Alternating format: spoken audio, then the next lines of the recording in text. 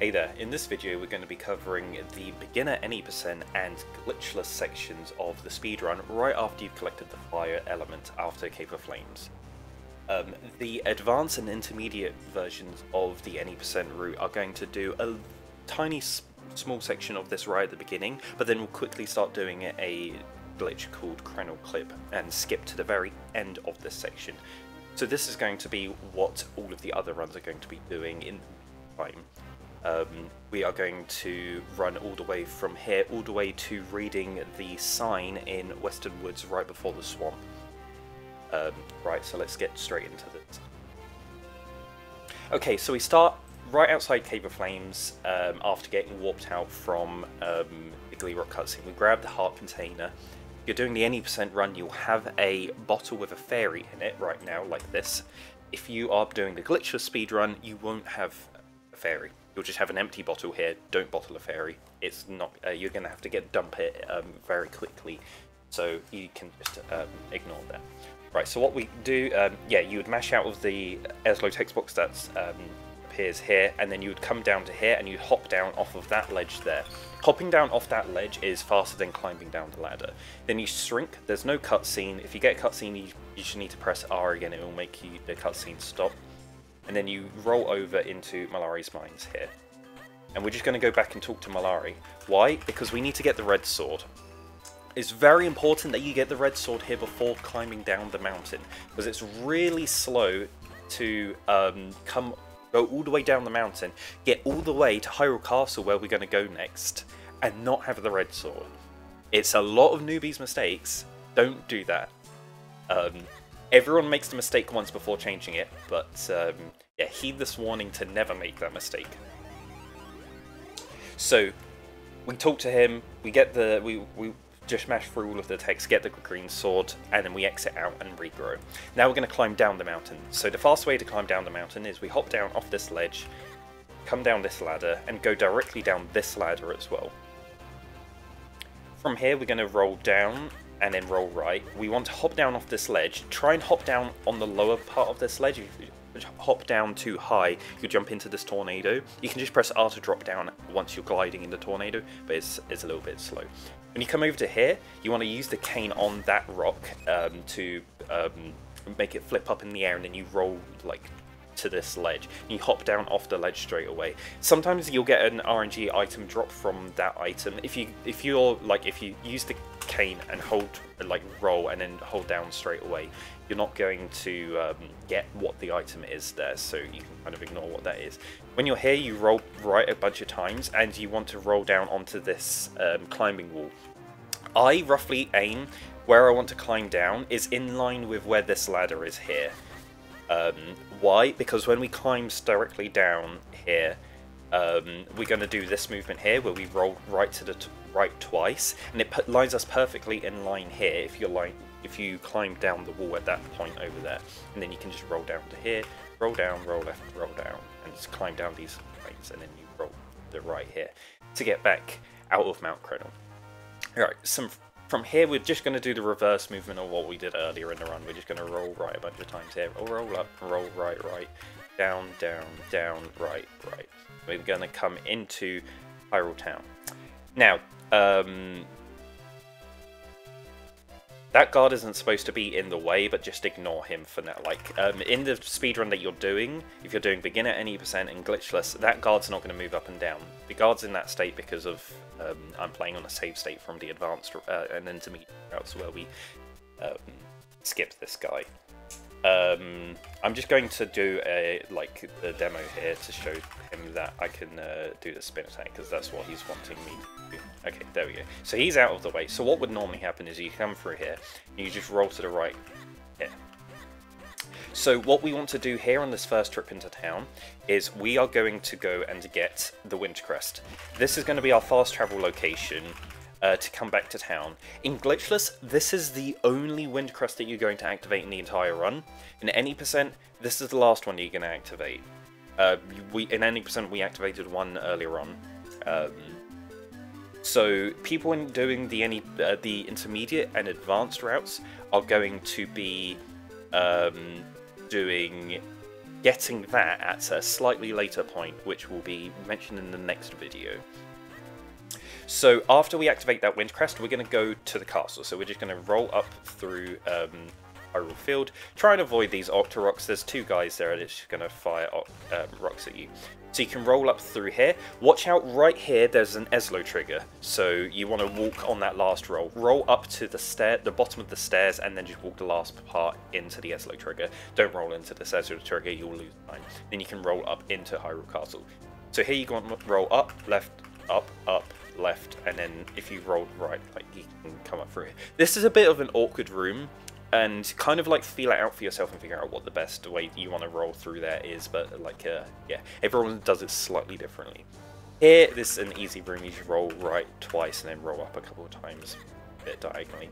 Here you can roll up a bunch of times. There's an Eslo trigger here. This one you can roll into and it's fine. You're not going to lose any time because it triggered into a walk straight away. As soon as you hit the trigger, he walked a little bit, then Eslo talked him straight away. So there's a bit of a different Eslo trigger there.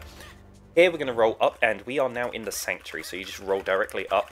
You don't want to move left or right at all here, you just want to roll directly up. And we're going to roll up into this trigger, and it's going to just be this little cutscene. At the end of this cutscene there's some Eslo text, so we just want to mash through this. Then we're going to roll up a couple times and just go around, and it doesn't matter which side you go. You can go around the left side or the right hand side, it's just personal preference. But you go up to the pedestal, you press the button, and you put the sword in, and then you start watching this cutscene. This cutscene is a little bit long. Yeah, he holds the sword up, screen flashes white. When it fades out from white, we then get a text box. Then the screen starts rumbling, this appears, you walk up to it, and then Eslo will start talking again. So here's another text box. After that text box, you immediately get control, so you want to be like holding like down after this cutscene, because you want to start charging the sword. So I have the sword on the A button. If you have the sword on the B button, you can start charging it straight away and not read the sign. If I press it straight away, I'm going to get Eslo talk to me again, so I need to face down and then hold the sword. Now we're going to start charging to create clones. So you start holding the sword to start charge up a spin attack. When there's like two components to this. The particles of the sword go all the way to the end of the sword. At that point, you can always release the swords to do a spin attack. If you release too early, you don't get a spin attack at all. But after the spin attack is charged, you'll get this charge meter that starts charging up. When that gets to full, that's the point that you can start creating clones. And so what we're going to do here is you hold the sword, you stand over one of the things. As soon as the bar gets over to full, you then start moving over to the other pad. So when the bar is full, any pads that you're on, you'll start, like, you will activate that pad as a spot that a clone will appear from. This is all really simple stuff. You played the game before, you understand how this works, but I'm just explaining it in gross detail. Yeah, so whichever side you're on, you just need to demonstrate to Eslo that you can do this. If you try rolling down straight away without doing this, Eslo, you'll hit an Eslo trigger and Eslo will just push you back and tell you, hey, well, you don't know how to clone, like, demonstrate it for me. So yeah, he really backseats you here. So you roll down a couple times, and you want to roll, like from here, you want to 1, 2 rolls, and then walk down to just below the pedestal. Then you start charging the sword and walk down here. We're going to use this distance here to start charging up the sword. As you see, it starts charging it gets ready just as we hit these bottom clone pads. And from here, you just hold down, and your clone will activate the switch. Right after you've activated the switch, you want to be holding. You can press R to kill your clone straight away, and hold down left so that you can, or whichever direction you chose, to just go through the door. Just go through the door. Putting way too much detail into this, but just roll through here. So now we're just going to exit Hyrule Castle. Pretty simple stuff.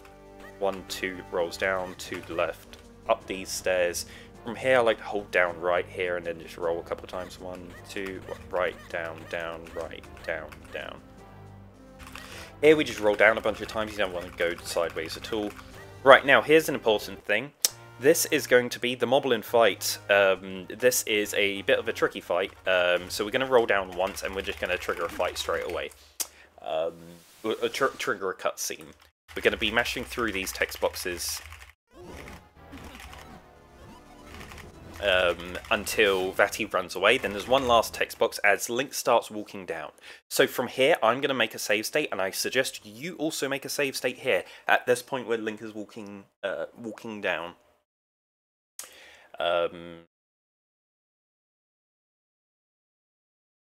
So I'm going to demonstrate the easy strat here. So the easy strat is you roll down, face up, and then you sword mash. And ideally you don't get hit. I got really unlucky there and I got hit. I think I was mashing a bit too fast. But then after that fight's over, you kind of want to roll back up to the top. So let's just load the save state again and go for it a couple of times, because this is a bit of a tricky fight. So yeah, roll down, face up. Yeah, so I got hit there, but that's like basically the easy strat, that it's always going to make the fight never go bad.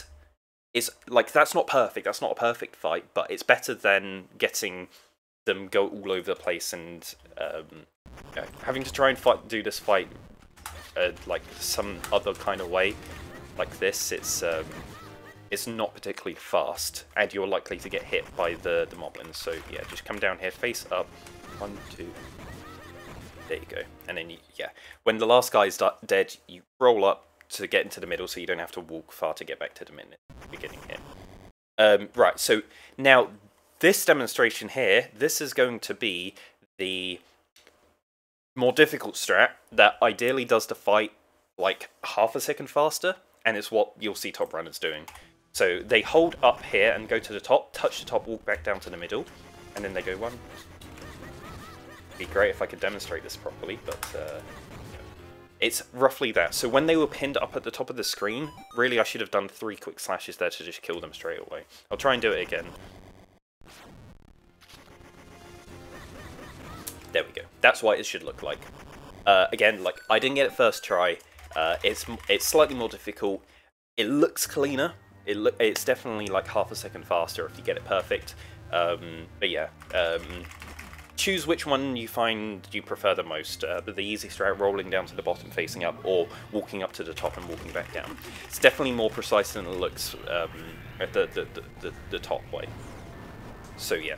After that fight, we just have a cutscene here, so just mash through all of these. You can memorize when the text boxes are. So yeah, this is just a long cutscene that everyone has to watch and mash through. So Eslo will jump onto your head. There's one last text box here, like that, and then you start rolling back down to Hyrule Castle. Not Hyrule Castle, Hyrule Town. So from here we're going to roll down like 3 times, then roll left a bunch of times and exit town out to the left. So here we're going to go down this ladder, and we're going to start charging our sword. You want to make the clone on the bottom and real Link on the top, and we're going to push this boulder. So here you want to press R to cancel your clone, but then immediately roll left as well. So like, I normally like hold up left here and then just do like a double R press. So the first R kills the clone, second R actually rolls Link over here, and it perfectly lines you up with this, so you can just roll straight up here. So from here, we roll down twice, 3 times, roll right, roll down, roll right, right, down, down. Ideally there's not an Octo Rock in the way there, but that's kind of like the way I do it.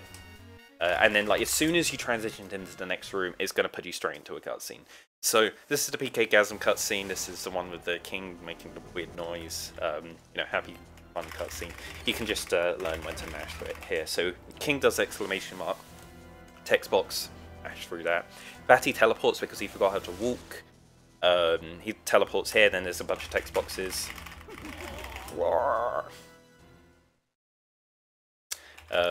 Yeah, fade to black, comes back here. When the guards walk up to the top, there's going to be another text box. And a bunch of text boxes, then a question mark, and then one last text box. Then it fades back to Eslo. More text boxes from Eslo, and then you gain control again. So we're going to roll a bunch of times down. Roll over to the left, and read this sign. It's very important that you read this sign. Do not forget to read this exact sign right here. This sign is what triggers the boots side quest to actually, like, so that you can start doing it. If you don't do that and just go directly to Hyrule Castle right now to try and get the boots, you're not going to be able to go and talk to the Minish there to progress it anymore. Now, another thing is, what happens if you accidentally come over to here and you sword slash this sign? Oh no, you can't read the sign. What you need to do is you need to roll all the way up here to Castle Wilds, avoiding all of those awful enemies that are in the way. Soon as you enter Castle Wilds like this, that also sets the flag. Now, it's a little bit slower to go all the way to Castle Wilds, that's why we read that sign, so you don't have to come, you know, waste 10 seconds coming out all the way over here. It's not a really great idea. But yeah, you read that sign, and then after you've read that sign, you can roll over to the right here, push this boulder, roll over to the right, roll over through here, slash this bit of like tree or whatever, and roll up into town. Now, here's where I'm going to leave this tutorial video off. We have now caught back up to where the advanced and intermediate speedruns for the any % category have gotten up to. They were busy doing Chrono Clip in this meantime, but now everyone is back together, all of the routes converge, and we are going to be doing the Boots quest, and that's going to be in the next video. So thank you for watching, and check out the next one for a continuation of the tutorial video. Thanks for watching.